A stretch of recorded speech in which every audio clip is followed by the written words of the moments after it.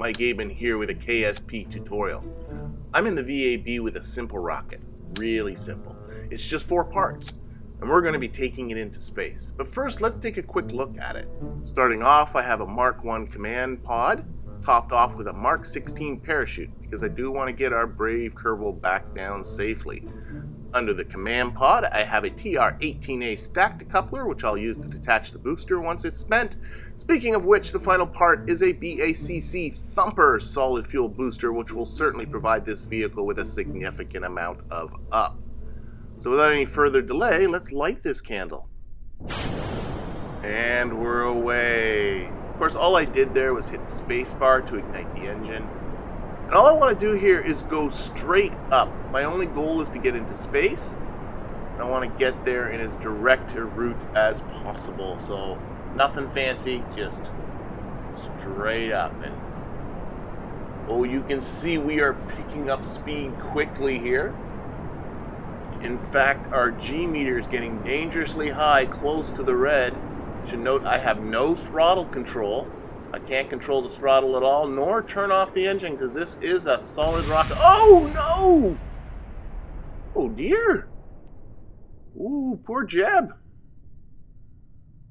Well, that didn't go so well. Oh, well, what we'll do is we will revert back to vehicle assembly and try and sort things out there. Now, I'm not going to change the design of this rocket at all. Instead, I'm going to right-click on my booster, which brings up this menu that allows me to tweak some of the properties of this part. There are 2 things I can adjust, the thrust limiter and the amount of fuel. I'm going to adjust the thrust limiter to 37% and take out about 1/4 of the fuel. And with that done, I'm going to give this thing another go. Oh, look at that. Though certainly not as dramatic, this is a much saner ride for our poor pilot. So let's talk about what happened before. Quite simply, we were going too fast for being so low in the atmosphere. As you move through the atmosphere, you compress the air in front of you, and this produces resistance to your motion, but it can also produce a heck of a lot of heat. And this is called shock heating. We simply had too much of it, which caused our vessel to explode. Now we are accelerating at a much lower rate, putting our pilot in far less danger than we did before. By the way, for those who may be following my Let's Play, don't worry, I have no plans of abandoning it, and I'll be continuing on with the adventures of Svetlana and Robart and the rest of the company. However, with the transition that's going on right now between 1.05 and 1.1, that build that I had, my 1.05 build with all the mods, was starting to get some major hiccups. So I made the decision to put it on hold until 1.1 comes out in full release, and all the modders have had a chance to push out updates, which hopefully should make the whole thing a lot more stable. Meanwhile, I am just about out of correction. I am out of fuel, so press M to go into map view to check my apoapsis, which is about 86.5 kilometers, well above the 70-kilometer altitude that marks the upper reach of the atmosphere. Nice. We are going to space. So let's lock the vessel on the prograde vector, keep us moving through the airstream pointing forward. Let's take a closer look at our trajectory. Note that although we are certainly on our way up and out of the atmosphere, our time in space is going to be pretty brief. We will soon be on our way back down because, of course, we're falling. So the question is, how do we prevent ourselves from falling so that we can stay in space? This is a question that the vast majority of space films, games, and television programs just completely avoid dealing with. But if you want to get good at Kerbal Space Program, this is a question that you've got to get an answer to. So here's the answer. You can't. You can't escape gravity. Even if you get far enough away from Kerbin to escape its gravity, you'll just fall under the influence of another gravitational field of some other body and begin falling towards that. So if you never stop falling, how do you stay in space? That's going to be the topic for the next video, but the short answer is it's all about speed, specifically horizontal speed. You'll never stop falling, but if you can move fast enough, you just might keep missing the ground. And speaking of hitting the ground, that is what we are going to be doing very, very shortly. So let's prepare for that. So I'm going to ditch our booster, which is nothing but dead weight. There we go. I like to turn myself towards one of the normal vectors, so I'm moving perpendicularly to my trajectory. That way there's no chance for me to hit that thing. It's now out of my path. And I'm going to orient myself towards the surface retrograde vector so that we can move through the atmosphere in as safe a way as we can. We certainly want to protect our parachute at the top from any shock heating that we may encounter on the way down. Let's speed up the playback here. This is going to get pretty mundane. The one thing I will mention though is to keep an eye on that parachute icon in the bottom left. It goes from orange into red. That's telling you that it is not safe to deploy your parachute, so do not do so. Instead, wait for those colors to go away, and that will tell you when it's safe to deploy that parachute. There we go. And now our parachute is nice and fully deployed, giving Jeb a nice soft landing on the surface.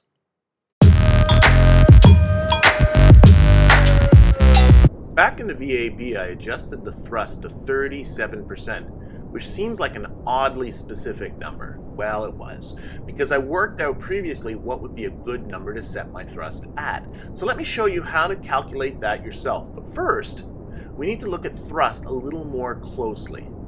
Let's freeze this image and zoom in closer on the business end of this rocket. Right now our rocket is busy burning fuel. Well, exploding may be a more accurate term, and the gases that result from that explosion want to expand very quickly. However, they are giving nowhere to go other than out the nozzle at the bottom. This results in the gases leaving the nozzle at a very high velocity. The engine is exerting a great deal of force on these gases, and, according to Newton's third law, every force is accompanied by an equal and opposite force. And it is this reaction force on the rocket that propels it forward. We call this force thrust. Now, there are other forces acting on this rocket right now, but the one additional force I want to concentrate on here is the force of gravity, which is trying to pull the rocket back down towards Kerbin's surface. We call this force weight. If we divide the thrust by the weight, we get a very useful number for us called the thrust-to-weight ratio, or TWR. Put simply, if the TWR is greater than 1, rocket go up, less than 1, rocket not go up. With that, let's go into the VAB and work out some thrust-to-weight ratios. We need to differentiate between weight and mass.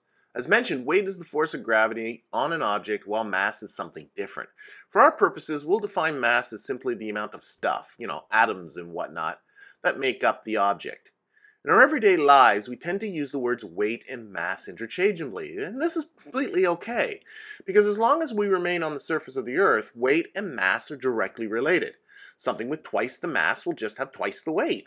But mass is not the only thing weight depends on. Weight is also directly related to the gravitational field strength. Twice the strength of the gravitational field, twice the weight of an object of a given mass. This gives us a formula. Weight, or the force of gravity, so we'll represent it with an Fg, equals mass times the gravitational field strength, which we'll represent with a G. On the surface of Kerbin, G is about the same as it is on the surface of the Earth, 9.8 newtons per kilogram, or using the units that are more commonly used in KSP, 9.8 kilonewtons per metric ton. In order to calculate the weight of our rocket, all we need is the total mass, which is handily available with the engineering stats here at the bottom right. It's 8.6 tons. And I should mention that this is the rocket before I did any tweaking to the booster. So, doing the math, force of gravity is equal to 8.6 times 9.8, which gets us 84.28 kilonewtons. Next, we need the thrust. And that is even easier. Right-clicking on the booster in the inventory, we see two thrusts, ASL 250 kilonewtons and VAC 300 kilonewtons. The first is the thrust on the surface of Kerbin. The second is the thrust in the vacuum of space. Let's work out our thrust-to-weight ratio at takeoff. So, TWR equals 250 divided by 84.28, which gets us 2.97. That's quite the kick in the pants for Jeb. For comparison, the Soyuz, which is our current vehicle for bringing people into space, has a launch thrust-to-weight ratio of about 1.3. But it gets worse. Let's work out what the TWR would be right when the fuel runs out. My first launch never got to this point, but this will give us a very good idea as to what the problem was. By this point, we would have been high enough in the atmosphere that the thrust would have been far closer to the 300 kilonewtons rather than the 250 kilonewtons, so we'll use that number. But more significantly, we would have lost the mass of all of that fuel. The part information gives us the mass of the fuel. It's 6.1 tons. So our new vehicle mass would be 8.6 minus 6.15 or 2.45 tons. Now technically, being off the surface would result in the gravitational field strength going down, but, and for now you'll just have to trust me on this one, it doesn't go down enough for us to worry about. I'll make this a topic in a future episode. Anyway, this gives us a new TWR of 12.5. Clearly this was enough to blow up our rocket before we even got to this point. But to give this number some perspective, if we ignore air resistance, this gives us the acceleration of our spacecraft, which is also the force our pilot feels. 1g is what all of us feel almost all the time. A sustained force of 2 g's means you are twice as heavy. And that's all of you, like your heart, your brain, your bones, your eyes, everything. A trained, fit pilot in a G-suit can sustain about 9 Gs before they are likely to lose consciousness. Beyond that, we're looking at possible death. Now, KSP doesn't model that effect on our pilot, but nonetheless, let's get this under some control and go to the tweaked version of my rocket. After taking out about a quarter of the fuel, the mass at launch was 6.8 tons. In addition, I reduced the thrust to only 37% of its max thrust. That gives us a launch thrust of 92.5 kilonewtons, and this gives us a launch thrust-to-weight ratio of only 1.39. Now that's more like it.